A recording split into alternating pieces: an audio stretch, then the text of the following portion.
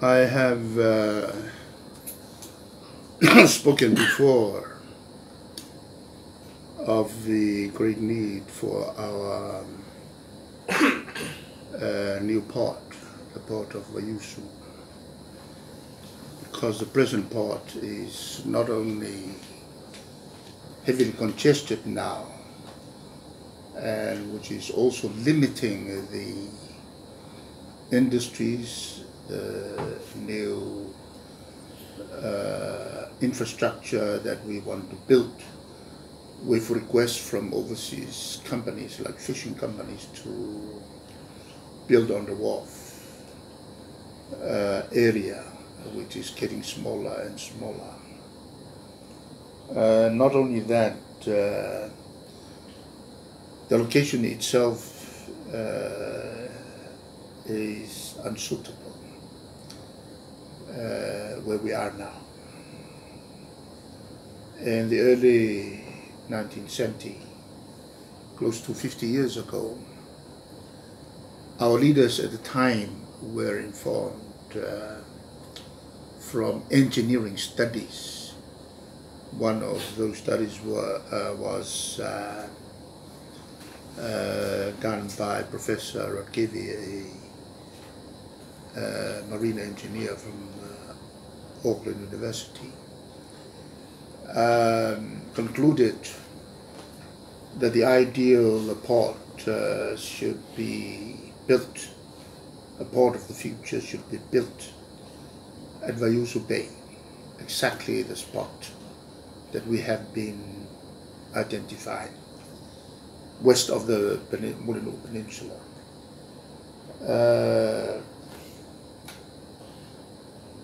One of the reasons, or the main reason, was that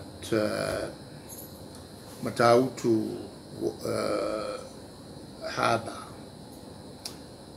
is subjected to very heavy ocean swells, which tend to be very dangerous for ships that are berthed on a wharf if we build at Matautu. And the swells get very bad during the first 6 months of the year. And from the viewpoint of business, trading, and cruise ships, it's very bad for our economy. And proof of these marine engineering findings, proof was provided when our forum Samoa was grounded on the reef because of the strength of the current several years ago. That grounding was detrimental to the financial position of the Pacific Forum line, and I think it is a major factor which led to the bankruptcy of the Pacific Forum line, which was established by the Pacific Forum way back in 1978. It was the first major successful story of a regional project in which the Pacific Forum governments were party, especially New Zealand and Australia. But it was bankrupted several years ago. And we have decided, with the congestion that we constantly face with our present wharf, despite the fact that the wharf has been undergoing upgrading by the Japanese aid, which improved the parking space for containers.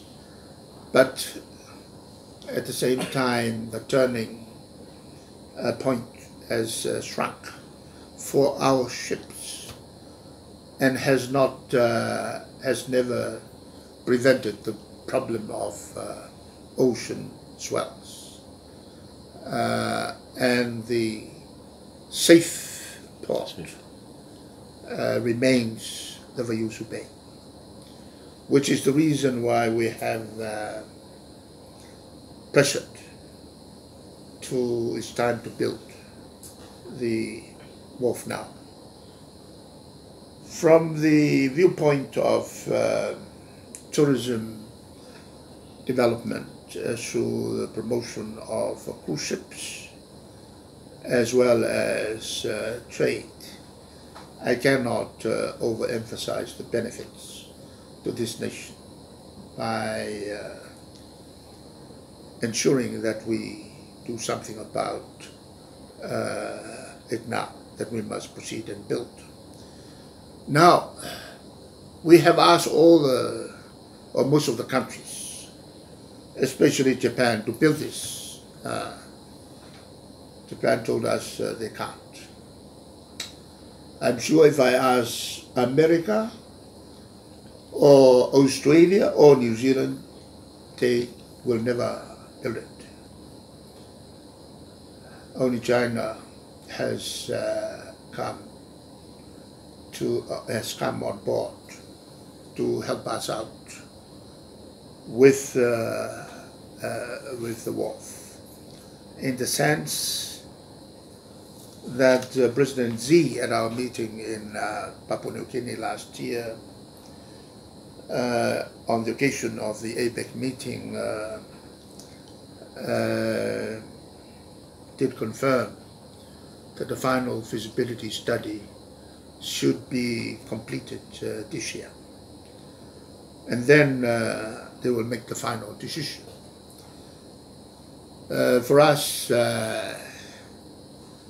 it's a major contribution to our GDP growth. And we propose to have it built in phases. So, that's the story. By the way, we also have other projects.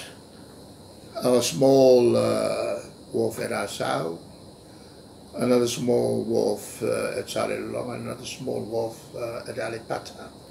The beauty about Alipata is that it will promote constant trading of our local produce between American Samoa and our nation. And that trade relationship should continue to grow and grow. Salelonga Port is the entry port for everybody, for Samoans to go to Savai'i. Exit port for the Savai'i people to come to Port. And the wharf at Asau, that was the wharf that was used by potlatch to ship out timber in the 60s and the 70s by potlatch. The problem with that wharf is that the entrance into the harbour is too shallow. And this is again another one that we requested any country to come and help us. The problem is only China has responded. And all that is happening is for other countries to say, oh, China will build a military establishment here. That is a lot of hogwash. Those people never came to ask me. The same type of people, same kind, also create fictitious news about Vanuatu. Very ignorant. A lot of ignorant people in Australia and New Zealand who speak about things that they don't understand. And all we are worried about is the development of our economies.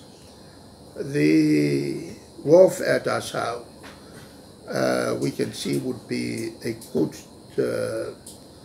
port for our fishing industry. And the port at Alipata will be excellent for our trading exchange between American Samoa and Western Samoa. The port at Salilolonga will be a port to promote visits between the bigger island of Savai'i and also Oporu.